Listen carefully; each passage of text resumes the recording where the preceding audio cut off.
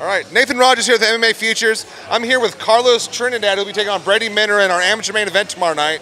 Training off Skywalker 101. You know, we always know those guys come out to bang. You know, kind of what is your game plan going into the game tomorrow night?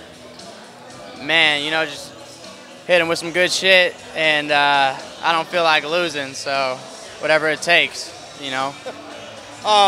You know, you've been around for a little while. You were here in your hometown of Omaha. What does it mean to be fighting at home? I mean, I don't know that I've seen you here in a while. It's been about a year since the last time I fought here at home, but it makes no difference where I'm at. You know, if the cage is there, then it's going down.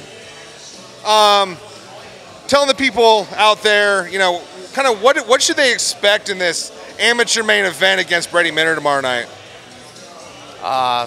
Fast action, lots of hands, lots of heavy hands, and hopefully a quick finish.